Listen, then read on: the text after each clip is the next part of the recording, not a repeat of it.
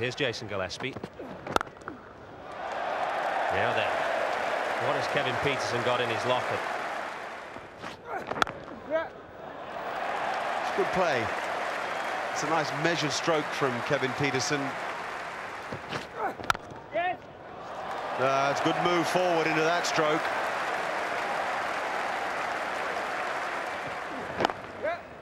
And that'll run away quickly as well.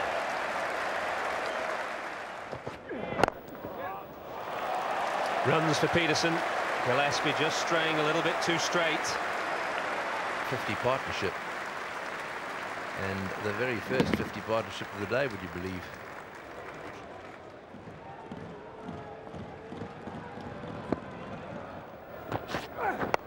Now that's quick. And that's out. Brilliantly bowled from Brett Lee, who has moved into Yorker bouncer mode and proved far too good for Geraint Jones. Yes, very well bowled. Be interesting to see where that hit on the bat, actually. He came screaming in to Brett Lee. He's got a bit of reverse swing going here. And he's maintained some control. Made the batsman play. Big blow. Now 79 for 6.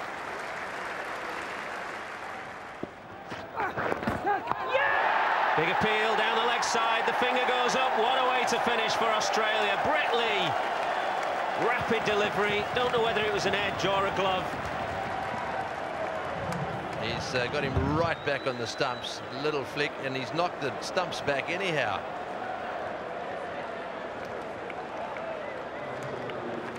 Wow, what a day. There's the king.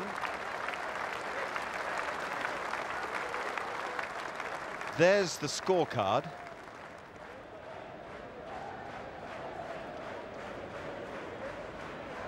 Those are the bowling figures.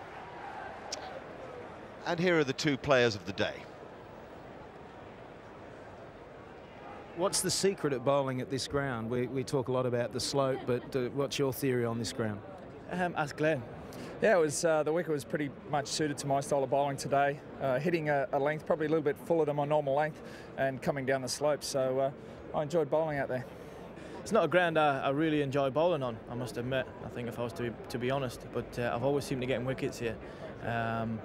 But I think on any wicket, it doesn't matter what wicket you play on, a flat one or a wicket that does a bit. If you put the ball in a good area, more times than enough, you'll get your rewards and you get wickets. Lords for your 500th wicket, couldn't get any better than that. No, I couldn't have scripted it any better. So you know, I still had to take it here.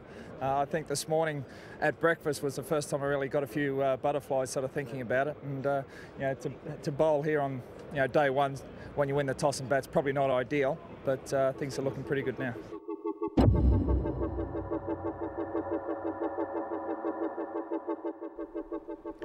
If ever there was a day for England to prove they had a bit of ticker, as the Australians might say, it was this day. 98 runs behind, but with one thing in their favour: Kevin Pietersen on strike.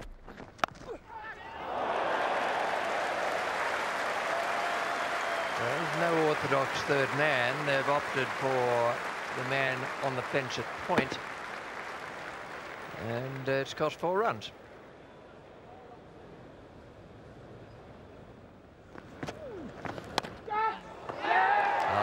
That's a great reflex catch. I suppose a little bit of good fortune attached to it for Matthew Hayden, but he is a good slipper. And although he didn't get it cleanly the first time, it was a terrific effort to have his hand in the position in any case. And they were pleased to see the back of Hoggard because he can be a nuisance. A nuisance no longer, though. Gone for none, 101 for 8.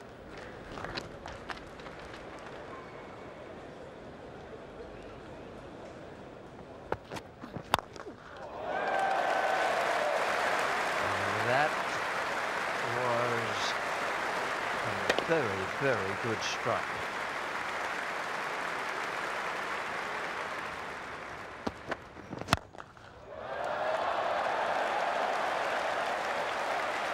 A big hit.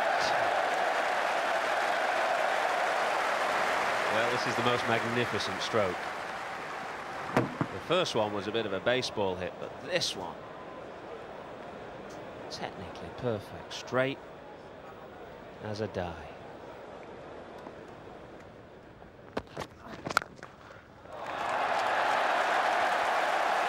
shot. 50 up for Pietersen.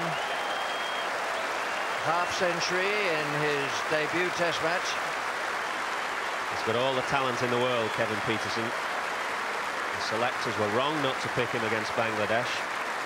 They're right to pick him now.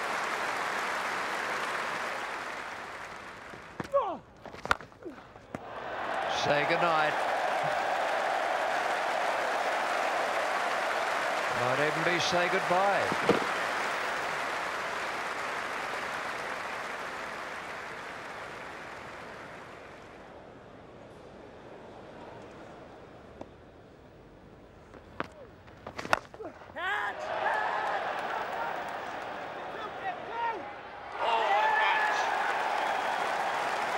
Gosh, that's a great catch. Superb athletic fielding. And it's done for Pietersen, but what a good innings. Most magnificent catch from Damien Martin, sprinting round from deep mid-wicket, full-length dive, holding himself inside the rope, bringing an end to a wonderful debut innings from Kevin Pietersen, 57 on 122 for 9.